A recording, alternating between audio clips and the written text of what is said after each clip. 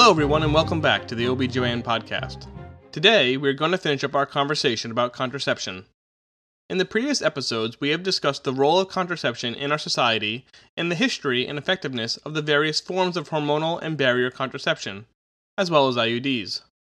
The one thing that all of these methods have in common is that they are reversible. Now in this episode we are going to discuss the relatively modern history of permanent sterilization, which occupies a unique place in the contraceptive pantheon. So without further ado, let's get started with Episode 9, Contraception, Part 4. The history of contraception starts in an era before the modern condom. During the early 1800s, great strides were being made in the field of surgery, and the practitioners of this new art were constantly inventing new techniques. The idea for permanent sterilization owes itself, in part, to the cesarean delivery. Because in these early days of modern medicine, cesarean deliveries almost always meant death for the mother. But by the 1820s, there began to be records of successful cesareans. In fact, the first recorded successful cesarean performed in the British Empire was actually performed by Dr. James Stewart Barry, who interestingly enough was actually a woman, posing as a man for most of her life. Her story is fascinating in its own right, and is currently being made into a movie, so I won't go into it too much. But in any case, the first successful cesarean in the British Empire was performed by a woman. Great stuff. Well, when women began to survive a cesarean birth, it brought with it a whole new set of problems. What to do with these women if they get pregnant again? Now, although the outcomes of these early trials of labor after cesarean are not recorded, modern-day obstetricians can imagine what some of the outcomes must have been, especially considering that for most of this time, they didn't even close the uterine incision after the baby was delivered. Repeat cesareans were noted to be even worse, with an especially high mortality rate. In fact, by the 1880s, there were only 6 reported cases of a woman surviving a repeat cesarean delivery inside the United States. These horrific outcomes made obstetricians search for a way of preventing another pregnancy, if the woman was even fortunate enough to survive the first. They did this by removing the ovaries of women undergoing cesarean, which obviously worked very well in preventing pregnancy, but came with its own side effects. This was done out of a desire to protect these women from the horrific outcomes they had witnessed or heard about, but removing the ovaries in young women causes a whole other set of life-altering problems. It was into this world that James Blundell came of age. He was born in 1791 in London and studied at the University of Edinburgh Medical School. He graduated in 1813 at the age of 22 and worked at Guy's Hospital in London as an obstetrician with his uncle, who was chief of staff.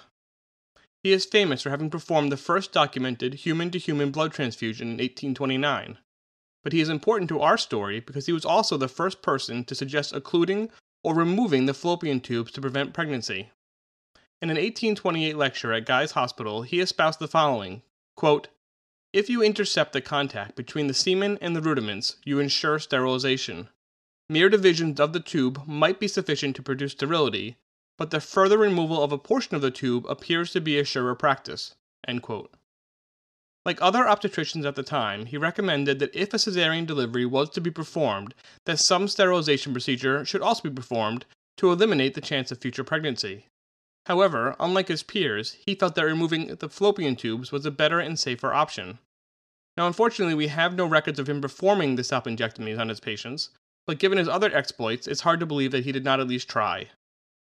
These early modern years of medicine are interesting in that knowledge seemed to spread in one of either two ways, very quickly or not at all. We saw this in the early work on contraception and even with the spread of the diaphragm.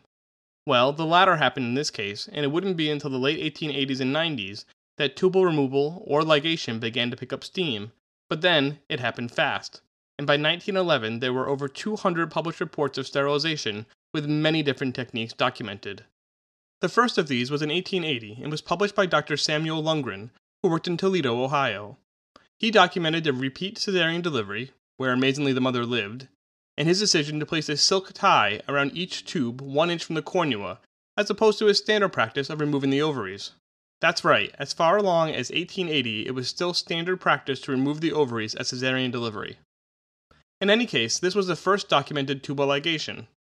You'll remember that Blundell recommended removal of the fallopian tubes, so just tying them off was novel at this point. Tubal ligation became the most popular form of sterilization, with removal or self-injectomy taking a backseat until much later in our story. The next few iterations happened quickly, with Dr. Durson recommending a double ligation as opposed to the single in 1895, This is, by the way, the same Durson who invented the Durson incision for fetal head entrapment during breech deliveries. Then, in 1897, Drs. Kehrer and Büttner started cutting the tubes between those sutures and removing a portion, just like Dr. Blundell had recommended. The next 4 methods that we're going to discuss are the ones that have stuck with us. Pretty much every tubal ligation done by laparotomy in the last 60 years was done by one of these methods. The first is from Dr. Irving, who published his method in 1924. Now it's a bit complicated, but it involved double ligating and cutting the tube, and then burying the end closest to the uterus in a tunnel cut into the muscle of the uterus itself. This was very effective, but time-consuming and potentially bloody. The next was developed around the same time as Dr. Irving's, but is the philosophical opposite. Whereas Dr. Irving sacrificed speed for effectiveness, Dr. Pomeroy's method emphasized speed alone. His method involved grabbing a single portion of the tube and pulling it up to create a knuckle. Then 1 or 2 sutures is placed around the clamp to ligate the tube. Then, the portion above the suture is cut off. His technique was published in 1929 by 2 of his colleagues, several years after he had died, and it remains popular today due to its simplicity.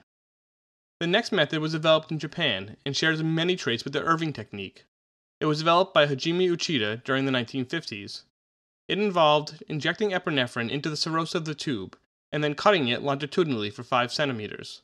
This portion of the exposed muscularis of the tube would be removed after tying off both ends. The end closest to the uterus would then be sutured into the mesosalpinx and the other end left free.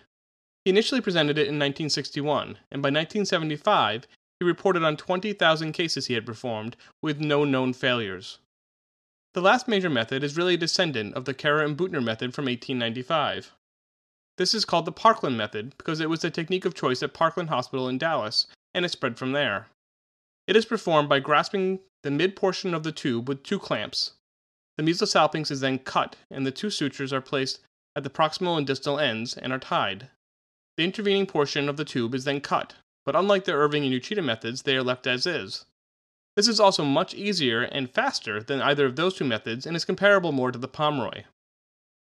Now I know it is hard to visualize some of these procedures, and so I place images of all of them in the show notes if you're interested and want to take a look.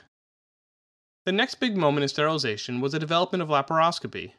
Amazingly, the first laparoscopic tubal ligation was performed in the late 1930s in Switzerland by a Dr. Bosch. This is far earlier than I ever would have thought.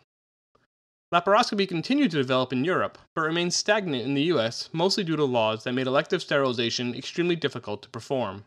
In the 1960s, as the laws and social norms changed, there was a resurgence in laparoscopy, and by the mid-1970s, sterilization became the most common indication for laparoscopy in the United States. Laparoscopic sterilization started with electrocautery, applied to the tubes to desiccate them, and is still a very popular technique. At first they used unipolar cautery, which was invented by Dr. William Bovey in 1926 at Harvard. In monopolar or unipolar cautery, the energy is transmitted down the instrument and into the tissue. It then escapes out of the body through the use of a ground pad. The ground pad works by making an easy route for the electricity to follow, and by dispersing that energy over a broad area, which decreases the chance for burns. This type of energy leads to larger char areas on the treated tissue, and also for the potential for adjacent organs to be injured. In the early days of laparoscopic tubals, there were so many case reports of bowel injuries, and these surgeons started looking for alternative ways of performing it. The first was an invention by Dr. Jerry Hulko in 1973. Working at Chapel Hill in North Carolina, he developed a spring-loaded clip that was loaded onto an instrument, placed around the tube laparoscopically, and then activated. It would then clamp down on the tube and occlude it.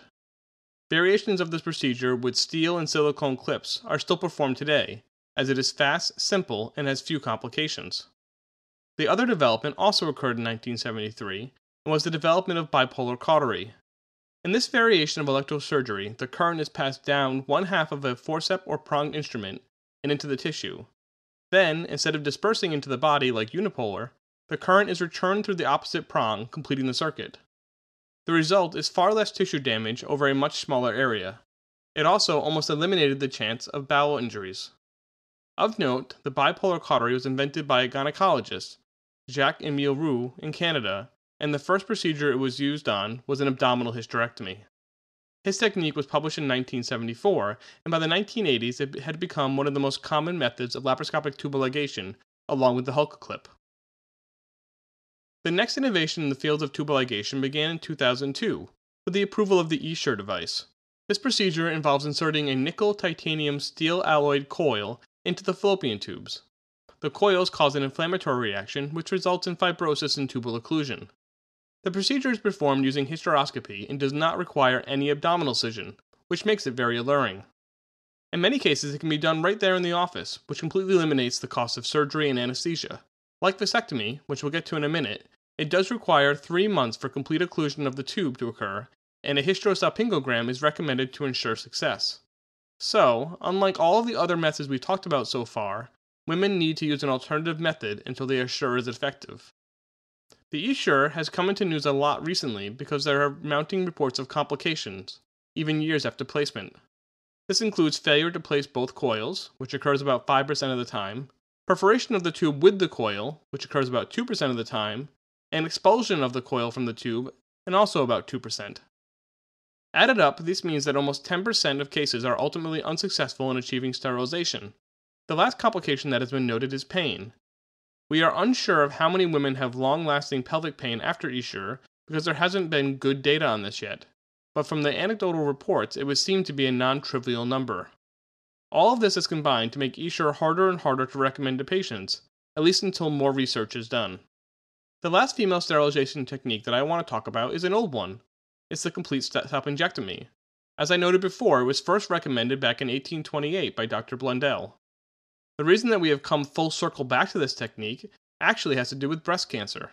In 1994, the first gene linked to breast cancer was discovered, the BRCA1 gene, or BRCA gene. This transformed breast cancer research and ultimately led to our understanding that breast and ovarian cancer are linked, at least in women who have the BRCA mutation. And because the lifetime risk of ovarian cancer is relatively high in these women, it is recommended that they have their ovaries and tubes removed when they are done childbearing. When they looked at the tubes of these women who were having prophylactic salpingectomies and oophorectomies, they found that many of them had abnormal areas in the fimbria of the tube that looked very similar to pre-ovarian cancer. This has led to the hypothesis that perhaps ovarian cancer, at least in these women, starts in the fallopian tubes and not in the ovaries. All of this research led people to start thinking about sterilization again. If we were sterilizing women anyway, why not remove the entire tube, especially if it might reduce the chance of ovarian cancer?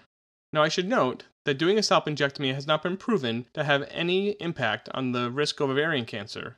But because the surgery is not that much more complicated to do than a cauterization or partial removal, it is slowly catching on. Now before I talk about male sterilization, I want to touch upon some of the long-lasting side effects of female sterilization. Many potential effects have been put forth over the years, but only a few have held up under research. The first is changes in menstrual function. This has been studied many times, and the largest study was the CREST study, of which we're going to talk a lot about in a minute. The authors of that study found that a significant number of women had a decrease in menstrual flow and pain, but also had more irregular periods. The other 3 commonly cited potential side effects are decrease in ovarian reserve, a decrease in sexual function, and an increased breast cancer risk. In short, there does not seem to be any effect from tubal ligation by any method on any of these risks, and they do not need to be considered when counseling women. The last of what I guess would be considered a complication of sterilization is the risk of regret. Again, the CREST study gives us some of the best data. They found that 6% of women who had a tubal ligation over the age of 30 regretted the decision over the 14-year life of the study. For women under 30, that number was much higher, with a rate of 20%. Another smaller study from Puerto Rico found that regret increased 10% for every year under 44, which makes sense, as regret is on the whole likely to be directly related to the number of reproductive years remaining. Another way of looking at regret is to record how often women request reversal. Again, age is a factor here, with only 0.2% of women over 30 requesting reversal compared to 2% in women under 30. Other factors that increase regret were non-white race, single status, short interval between birth and sterilization, which becomes important when we talk about postpartum sterilization, and insurance status, with more women under state insurances expressing regret. Interestingly, parity does not seem to play into regret at all, with primiparis women expressing similar rates as paris women. Now the last method I want to talk about here before I get into the efficacy of the different methods is vasectomy. It is the only male sterilization technique that we have, although there are a couple ways of going about it. The first technique was similar to partial salpingectomy, where an incision was made in the scrotum and then the vas deferens was cut and the ends tied or burned. Due to complications such as pain, hematoma, and granulomas, this technique is seldom used in the United States or Europe. The Chinese were the first to modify this procedure by replacing the incision with a small puncture hole. Otherwise, they kept the surgery the same, but this small alteration substantially decreased the complication rate. This modified version is now the most common form of male sterilization today, and has a hematoma and infection rate of about 0.5%, as compared to the 5% of hematoma and infection with the traditional method. Okay, so I think it's time we talk in depth about that CREST study I keep mentioning. It was a multi-center study performed between 1978 and 1986. All women were enrolled prior to having the sterilization procedure and were followed every year for up to 8 to 14 years. Over 10,000 women participated and they recorded only 143 failures over the course of the study, with about a third of them being ectopic pregnancies. The overall 10-year failure rate was 1.8%, with a range of 0.75% to 3.6%, varying by method. Plastics were novel in that they could be bent but then reform their natural shape without any chance of breakage. This allowed them to be collapsed for easier insertion and then to expand once inside the uterus. Still, however, most of these IUDs were quite large and led to high discontinuing rates due to pain. Since I mentioned it, let's take a detour to talk about the Dalkon shield. This is one of the most famous, or infamous, IUDs, and its story highlights many of the cultural issues associated with IUDs. The Dalkon shield was made of the same thermoplastics that had been pioneered by Margulies. It was shaped like a shield, hence the name, and had a multi-filament thread that extended through the cervix for removal. For those of us used to the modern T design, it is a very strange-looking IUD, and the width of it made it very difficult to remove. It went on sale in 1971 and was marketed against the OCPs of the time, which you'll remember had a large number of side effects due to the high doses of estrogen and progesterone. Starting in 1973, the CDC started to investigate complications caused by the Dalkon shield, and found that using it resulted in increased rates of septic abortion, resulting in dozens of fatalities. The particular design problem that led to these infections was the multi-filament string, which acted as a wick for vaginal bacteria to make its way into the uterus. Subsequent IUDs used monofilament strings, and there was no increased risk of sepsis. However, this discovery was too late to save the Dalkon shield, and the resulting lawsuits, of which there were over 300,000, drove the company out of business, and the fallout left a pall over the IUD industry for decades. Now, the Dalkon shield wasn't the only IUD with problems, and investigations into IUDs by Roger Scott at Case Western University in the late 60s found 10 deaths and 15 bowel perforations in over 6,000 women. Based on this low rate of complications relative to other forms of available contraception, like the birth control pill, which you'll remember had high rates of DVTs, the FDA decided to approve IUDs in 1968. Now, we just covered the tribulations of the second-gen IUDs like the Dalkon shield, but these were soon to be replaced in the late 70s by the first copper T, which was the forerunner to the modern Paragard IUD. The copper T was made possible by Jamie Zipper's work at the Worcester Institute, where he discovered the inhibitive action of copper in 1973. He then worked with Howard Tatum, who utilized the copper with his new T-shaped IUD, and together they demonstrated a 1% pregnancy rate with limited complications. His T design was remarkable for two reasons. First, it was much smaller than the IUDs of the time, and second, the collapsible arms of the T made it much easier to insert, and when these arms extended inside the uterus, they followed the natural contours of the endometrial cavity, which decreased pain and increased effectiveness. This new class of T-IUDs were revolutionary and caught on in Europe, but had trouble overcoming the fallout from the Dalkon shield, whose lawsuits wouldn't be settled until the 1980s. This severely slowed the adoption of IUDs in the US. In 1982, about 4% of US women used IUDs, but by 1995, it was less than 1%. The last major development in the world of IUDs was the progesterone-eluting IUD. This was first created in the mid-1970s by Antonio Somenga in Chicago. It was then melded with the newer T-shaped IUD by a Finnish doctor, Dr. Valteri, and was released in 1976. It was only good for 1 year, and so never became very popular. He then changed the hormone to levonorgestrel, which increased the duration of effect from 1 year to 5. This version was first released in 1990 in Europe, and in 2000 in the US. The introduction of this new IUD seems to have been the turning point in acceptance by US women, because the rate has more than tripled since the release of the Mirena IUD and now sits at about 6%. This number seems high, but when you compare it to Europe, it's actually quite low. The rates in Europe do range anywhere from 6% in Spain, but all the way up to 25% in Norway. Now obviously not all of this is due to the issues regarding the Dalkon Shield, but it did take several decades for the suspicion about IUDs to recede enough for women to embrace it again. Now, so that was some history about the IUD, but why did I spend so much time talking about it? Well, because frankly, it is the most effective form of reliable, reversible contraception that is available to women. It is just as effective as sterilization, which is the topic we'll get to in the next episode, and lasts for 5 to 10 years without any maintenance needed. Although there are larger upfront costs with IUDs, which can range from $100 to $1,000 depending on the type of IUD, cost of insertion, and insurance coverage, when you spread that out over 5 to 10 years, the cost becomes very comparable to pills or other forms. IUDs are considered to be safe, but there are risks of complications, especially during insertion. The most common is perforation of the uterus during placement, which can result in the IUD being placed into the abdominal cavity. This occurs in about 0.1% of IUD placements. Although there seems to be no life-threatening risk from this, it does take surgery to remove the wayward IUD, and it certainly doesn't provide contraception. This complication rate compares favorably with the risk of VTE when taking birth control pills, which occurs at about the same rate of 0.09%. The other noted risk from IUDs is infection. Numerous studies have shown that the only risk of infection with IUDs is in the first 20 days. After that, there seems to be no increased risk for STDs or other infections of the uterus due to the IUD. This probably is mostly due to the monofilament strings as opposed to the multifilament strings which we talked about with the Dalkon Shield. Now to take a step back, there are currently 2 different types of IUDs available to women, and we've already talked about both of them.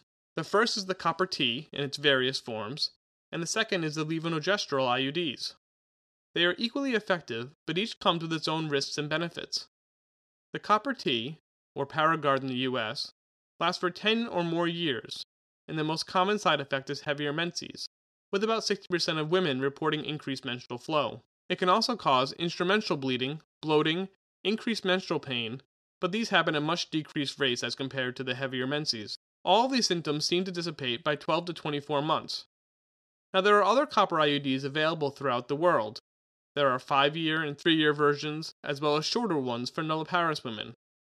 The other main type of IUD, the levonorgestrel IUD, secretes its hormone over a 5-year period, and its pros and cons are both directly related to the effect of progesterone on the endometrium. Almost all women who have the levonorgestrel IUD develop some change in their menstrual cycle, with 12% having shorter periods, 20% who stop having them altogether, 24% with unpredictable bleeding, and 4% with heavier or longer periods. These menstrual effects usually settle out over 3 to 6 months, and women should be counseled adequately, as these menstrual effects, especially the random bleeding, is the most common reason why women request removal. As a note, the levonorgestrel IUD, due to its actions on the endometrium, can be used for many other clinical scenarios, including endometriosis, menorrhagia, and endometrial hyperplasia, amongst others. Now these are outside the scope of today's conversation, but the levonorgestrel IUD has been a boon for many areas of GYN outside of contraception, and I thought that merited a mention. In any case, both IUDs offer great, maintenance-free, cost-effective contraception, and if women are adequately counseled regarding the side effects, their retention rates are high. IUDs are especially valuable in areas of the world without regular access to healthcare practitioners. IUDs can be inserted, and then no further visits are needed for the rest of the lifespan of the IUD. The copper IUD is particularly suited for this, and its use has skyrocketed throughout Southeast Asia, and especially in China, where it has been used to help enforce the one-child policy. But even in wealthier countries, the IUD is slowly but surely finding its way into the lives of many women, and I hope that we are not done innovating in this space. So we are now coming to the close on reversible contraception, and I think we have laid out the various forms and their pros and cons. Each method, from withdrawal to barrier to pills to IUDs, have their place in modern society, and their prevalence will wax and wane with their cost, women's access to healthcare, and societal pressure. Now, I dragged us through all this history because I hope that if we understand that we already tried to suppress contraceptive access and failed, like the Comstock laws of the early 19th and 20th centuries, then we won't try again. Unfortunately, this seems to be exactly what the Republican Party in the US is hellbent on trying to do. It seems that every generation of women will need a Margaret Sanger, or perhaps many of them, to fight for their contraceptive rights. This is a fact that makes me a little sad, but also drives me to keep fighting. I hope that this podcast, even though I'm sure it's mostly preaching to the choir, so to speak, will help in some small way, and reviewing this topic has certainly motivated me to do more. And with that, I think I will end our discussion